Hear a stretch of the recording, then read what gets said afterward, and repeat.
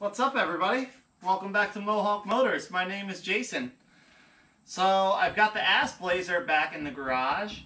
I have another little upgrade that I want to make while I'm still driving it. I'm not ready to swap the engine and transmission yet, but I do want to get this upgrade done now because it'll just make it a little bit simpler when it comes time to swap the engine and transmission out of this thing. So what I have here is an electric fan conversion kit. To my knowledge, nothing in the GMT 360 platform came with electric fans. They all had mechanical fans, no matter which engine, no matter which options, no matter which package, they all came with a mechanical engine-driven fan. Well, I want to make a little bit more room in front of the engine, and I really like having the customizability and tunability of electric fans, especially a dual electric fan setup like I'm going to be putting in.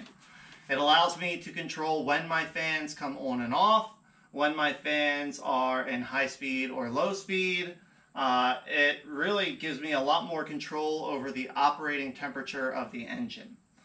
So we're going to get electric fans installed. This is a dual fan kit. I got this from PCM of NC. If you've never heard of them, but you're doing some upgrades on your Trailblazer or anything on the GMT 360 platform, these guys kind of seem to have the market cornered. Nobody else is really, at least nobody else that I can find, is really making the stuff for this platform that they are. And I think for what they offer, their prices are pretty fair. So I ordered up their wire harness electric fan conversion kit. And they do sell the fans also. The kit calls for just a set of stock electric fans from a 4th gen F-body, like a 98 to 2002 Camaro or Firebird. It was cheaper to buy the fans from Rock Auto than it was to buy them through PCM of NC. So I just ordered my fans from Rock Auto, got the wire harness kit from PCM of NC, and we're going to try to get this thing installed. Okay, now the nice thing about this kit is it does come with instructions, and they're pretty thorough. The first thing the instructions say to do is remove the upper radiator hose. Not remove, but disconnect it from the radiator and fold it back out of your way. Remove the mechanical fan, and then remove the fan shroud.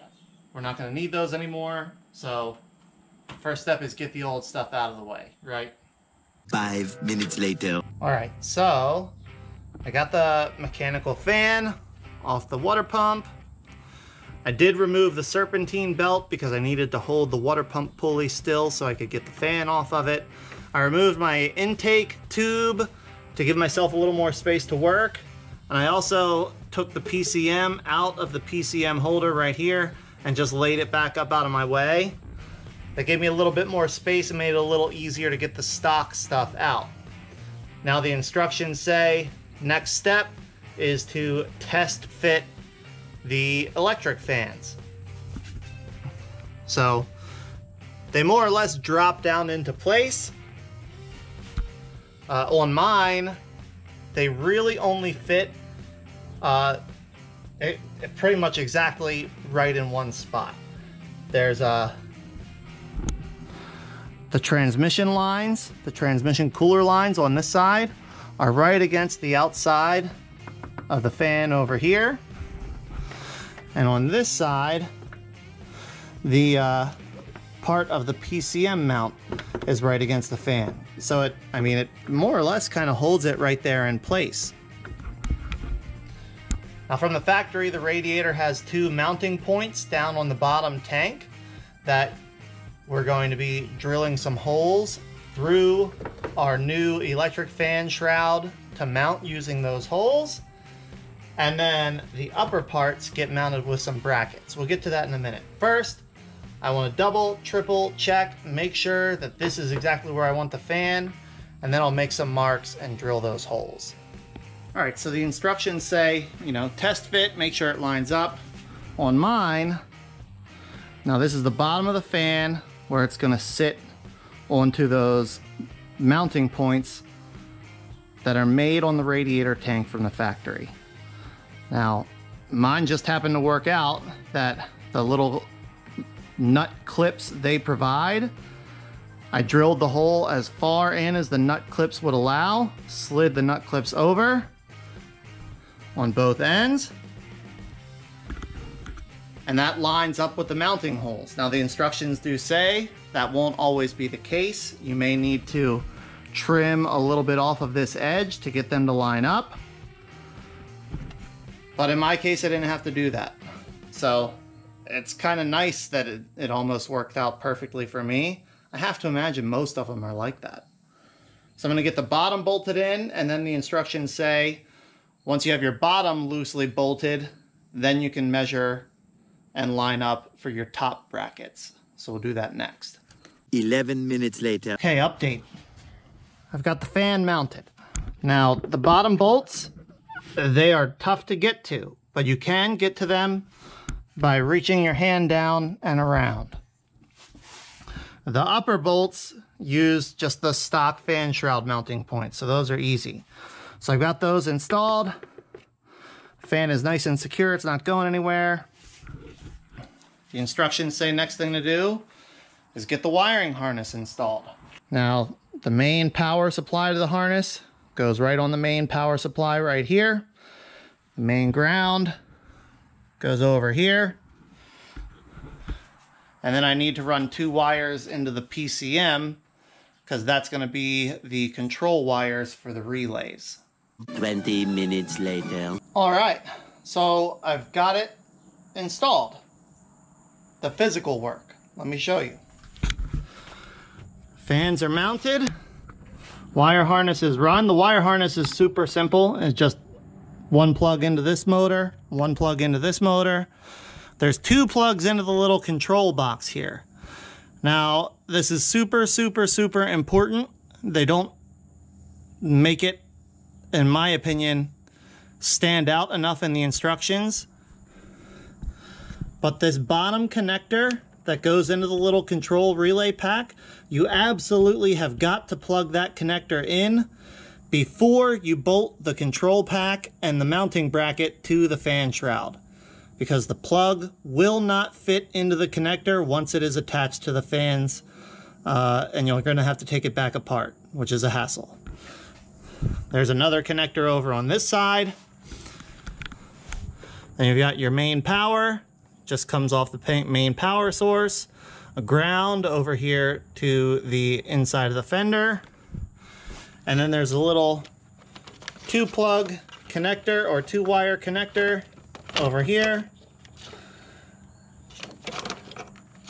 that they give you the pigtail end with the PCM pins on the end of it, and you just add those to your PCM harness, or to your PCM connectors rather.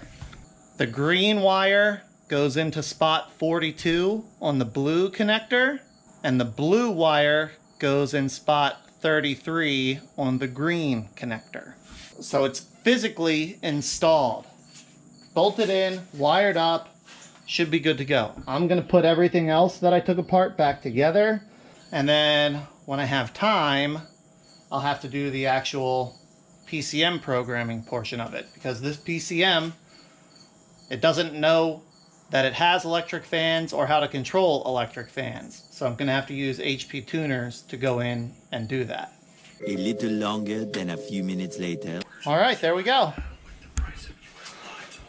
Air filter and intake tube all back in place.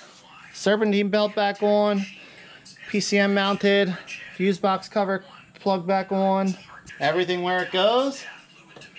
All that's left to do is go in and make the changes I need to in the PCM so it can control these fans. Okay, so I need to go in and update the computer. Tell it that now you have electric fans. So I got the ignition on.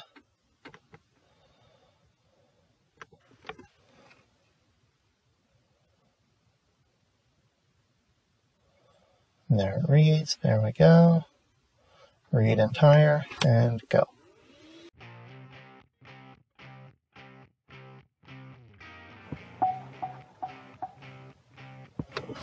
There we go. So now I need to save this file. There we go. Alright, now I can do my changes. So the first thing I'm going to do is just remove VATs. I'm going to need to do that anyway, so that's really easy. And the next thing I need is fans. So now I need to change my fan type to 2 fans. Now that lets everything know, okay, we're not working with the old fan, now we're working with 2 electric fans. So now I can adjust when those fans come on, when those fans come off. And obviously I want to adjust these a little bit because these are all maxed out and I really don't want that. So my first stage, which is going to be my low speed, it runs at 210. So I want my first stage to come on at 210. And then I want my first stage to turn off at 200. And now the enable AC pressure, disable AC pressure, I'm going to need to read and see what that should be. Actually, let me open a compare file here. What do I have in here? I'm basically just going to make this all the same as what a Camaro would be with their electric fans. Okay. So that should have it. Now this should make my fans work, come on and off when I need them to, and pretty much be it. So now I'm going to save this file, and then I'm going to write it. I need to write the entire. I'm plugged in, I've got good battery voltage, I shouldn't have any issues. Write entire. And now I just sit here and wait. There we go. Write completed. So now I can close that. Now I should be able to open up the Vcm scanner. So now here in the Vcm scanner, I should be able to connect to the vehicle, go into the vehicle controls, in the fans, I should be able to, well, if my wiring is correct, I should be able to turn the fans on from here.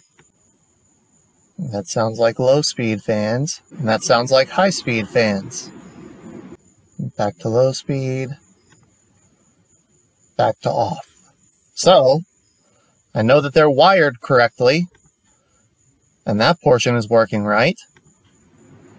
So now the only thing to do is going to be start it up, let it get up to temperature, and see if they work. Okay, so I've got it running. We're almost up to 210. 210 should be when my lower speed fans kick on, assuming I've done everything correctly. So let's hang out here. Once that engine coolant temperature hits 210, then the fan should come on. And there's 210. So now our low speed fans should be on if I did everything correctly.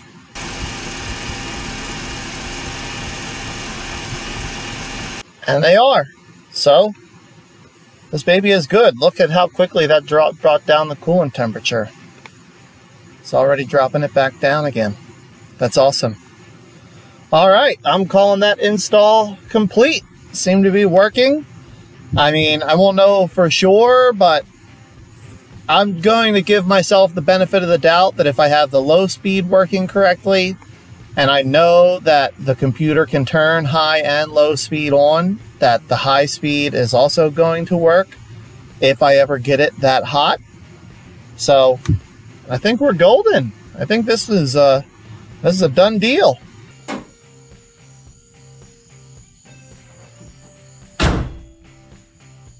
Well, there you have it, ladies and gentlemen. We now have electric fans in the Assblazer.